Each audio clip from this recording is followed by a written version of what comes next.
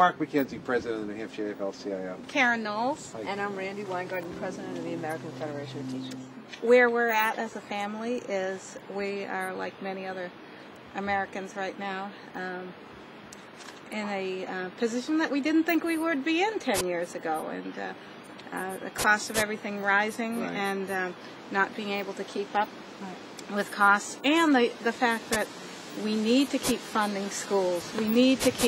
We do need to keep funding these things, or else the whole basis of America is up against the wall if we don't fund the programs that need to be funded.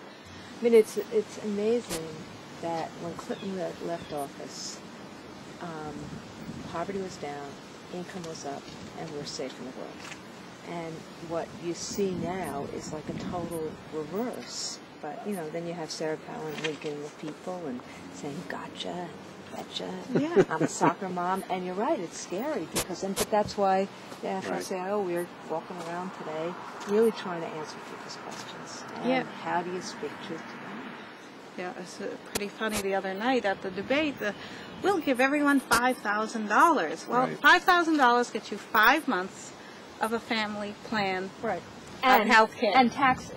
And it gets taxed on the on the business end, and therefore the businesses say, well, guess what? We can't afford to fund as much as we used to fund. Exactly right. The difference between their campaign as well is they are removed from everyday life. Right. They need to walk into a school in Nashua, walk into a school in Concord, and see what is happening